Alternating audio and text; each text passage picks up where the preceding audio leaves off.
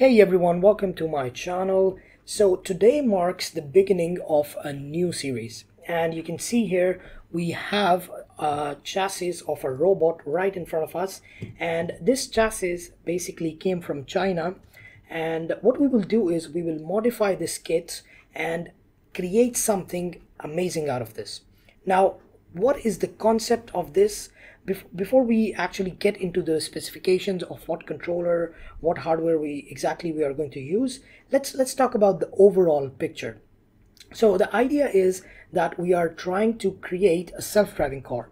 So we are going to use what you call precision motors and with encoders, so that we have a little more performance than before.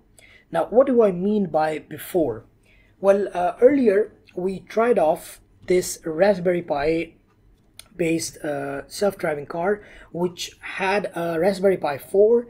It had a LiDAR, and this is a 7-inch screen. And then at the back you can see that we had these cheap motors and we had the motor driver. Now this was good to start off with, but again the idea of cheap motors and then the Raspberry Pi itself, it's not that powerful. So what we have to do is we have to upgrade it to get some better performance, so that we can try out different AI models, and we can add up different AI models as well together, and we can do some basic image processing as well. So in this chassis, what we will do is we have a major upgrade in terms of the motors. Now the motors are more precise and they have encoders, so that is a plus. And after that we have the biggest actually upgrade is basically our Jetson Nano. So earlier we had the Raspberry Pi 4, and now we have the Jetson Nano. Now this is provided by NVIDIA, and this is manufactured by NVIDIA, and it is much more powerful than your Raspberry Pi.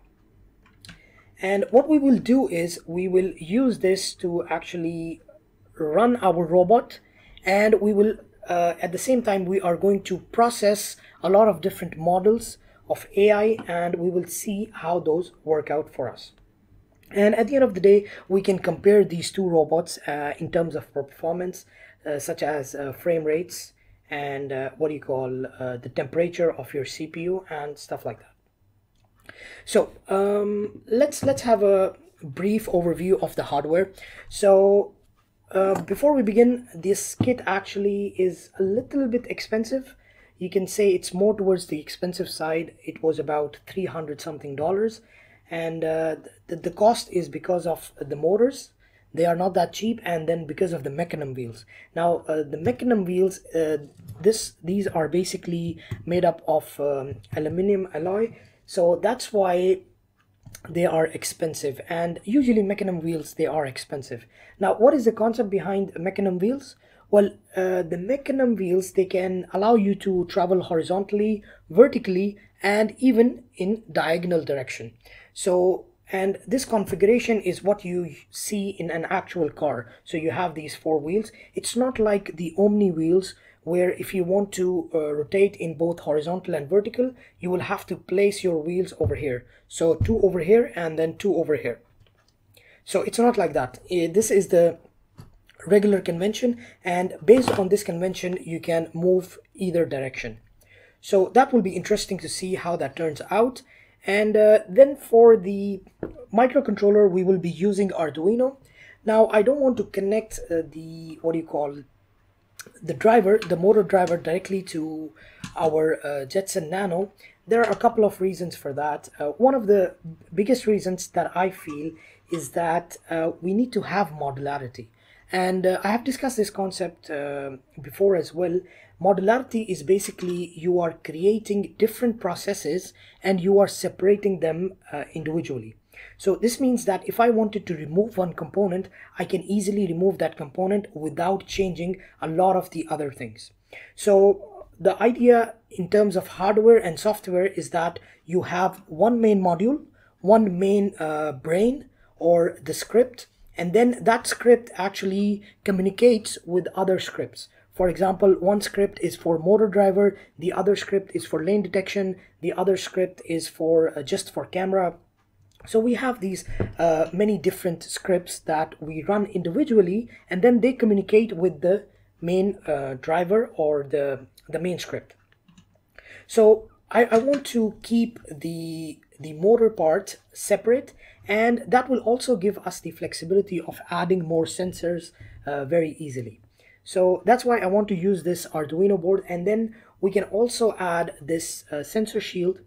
Now this is one of my favorite pieces of electronics, because it makes it very simple to add sensors to the Arduino board. So you can attach this with Arduino, what do you call it, Uno. You can also attach it with the Arduino Mega. It's basically the same thing. So it will not accommodate the rest of them, but this area it will. So I don't think we will use Mega for this case. I think Uno is more than enough. And then we will create a serial communication, and we will connect it to our what do you call, Jetson Nano. And this way we will keep the motor part separate, completely separate from our main module, which is our Jetson Nano. Okay, that is for the what do you call, the microprocessor and the microcontroller. Now let's talk about the drivers. So for the motor drivers, we have these cheap drivers again, and the good thing about this is that it's very cheap and it can handle 3 amperes. So that is pretty good. We also have another module. I don't remember the exact name. I think the number is here. It's L293D. Okay, this one is the one that ends with D, and the unfortunate part about this is that it does not what do you call, handle a lot of current. We only have 600 milliamperes, whereas this one is basically it ends with an N. It's the same configuration but ends with an N, and this one has up to 3 amperes, which is quite huge if you compare to this one. But again, the thing is that this one can handle 4 motors at the same time, but this can handle only 2. So I might add 2 of these or just 1 of this. Now the current doesn't bother me that much, because at the end of the day we are not going to use this on tough trains or something like that. We just want to create a self-driving path, and we are going to run over it, because this does not have any suspension or any what do you call, the other stuff to prevent, you know, shaking. So what we will do is we will focus just mainly on the software part, where we want to add more stuff in terms of AI and in terms of basic image processing techniques. So when it comes to the battery, this kit comes with a battery, and this is 12 volts and it has 1.2 amperes. Now the thing is that it comes with a button as well, and it comes with a charging port, which is great. So we can just plug that in, but to be honest, it's quite bulky. Not the structure itself, but the cables, as you can see, they are quite far apart. So I'm not sure. Maybe I'll cut them off and use just this part, because they do take up quite a bit of room. As you can see here, if I just put it here, it's taking half of the space. So and it looks bad. I don't know, maybe I will change it, or maybe I'll use another button. I have a few buttons lying around, so maybe I'll pick one of these and let's see what happens there. So let's go forward, and then I also have this device that actually measures the current and voltage. Maybe we will use this to measure the voltage and the current for the motors, and maybe it will give us the answer to the question whether we should use this or not. Again, this one is a maybe. Okay, and then at the end we have to decide where everything goes, and you can see that we have, let's say if we take this, we have our 2 H bridge, and then we have our microcontroller with our sensor shield, and then we have our battery, and at the end we have our switch. So if we put this, all of this together, it will be something like this. So this will be the first layer. Of course, we cannot put everything on the first layer because we are, moving towards a more advanced robot. So we want to make multiple layers, as we did in this one as well. So as you can see here, we have 2 layers. So because we have to supply the battery for this as well, I'm not going to use this battery to actually run this Jetson Nano. Most probably I'm going to use a power bank with that can provide good amount of currents. So what we'll do is we will create a top layer on this, and then we will add maybe the Jetson Nano on top of that, and we will cover it somehow so that it remains safe. And at the end of the day, the main component is our camera. So I haven't yet decided which camera to use. So as you can see here, we are using the Raspberry Pi main camera. So this is just a lens. I can just pop it out, and you can see this is your Raspberry Pi module, the regular one. And this is, by the way, the lens that can pop directly on the camera. I just 3D printed some part and attached it together.